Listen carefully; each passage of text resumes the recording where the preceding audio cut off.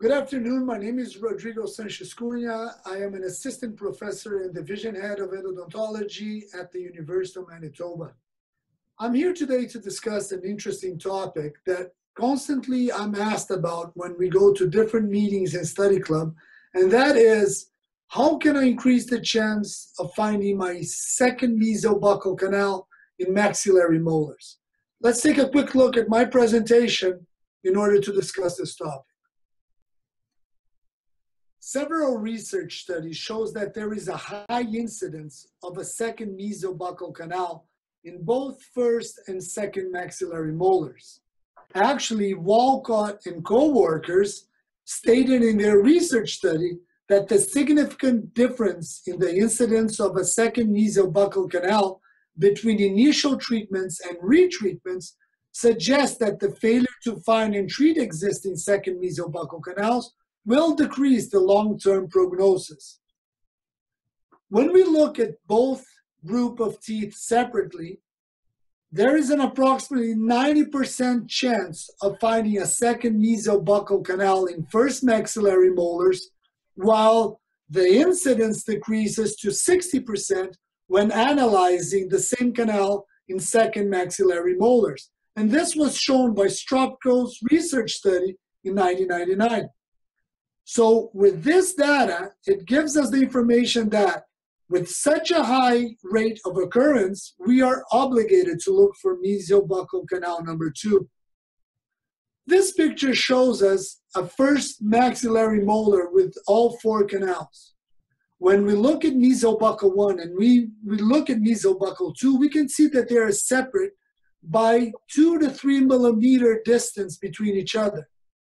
This distance can vary depending on the tooth. However, it's already a good point to start with when we're looking for the second mesiobuccal canal. Some clinical tips to find MB2 also include magnification and illumination, and I would, of course, talk about the microscope, which gives us both, increases our magnification, but also gives us illumination, which is extremely important for us to find the second mesiobuccal canal. Other tools like Muntz burrs, Miller burrs, there are long shank round burrs, allows us to trough the dentin more conservatively using a slow speed, which would decrease the chance of perforation.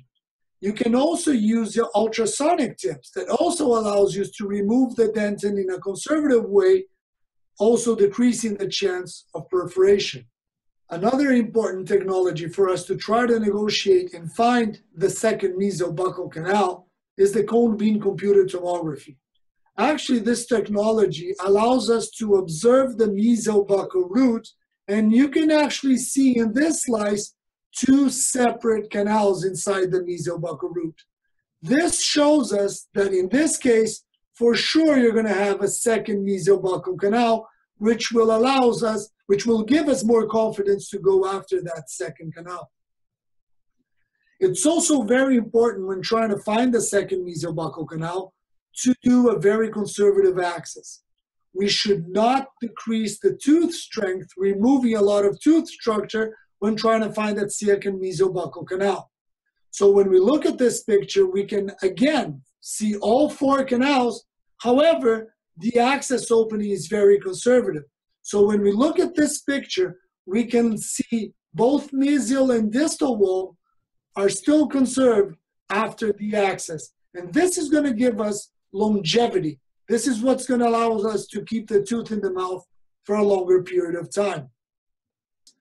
And I'm glad to answer any questions with regards to this topic or any other topics related to endodontics here in Oasis.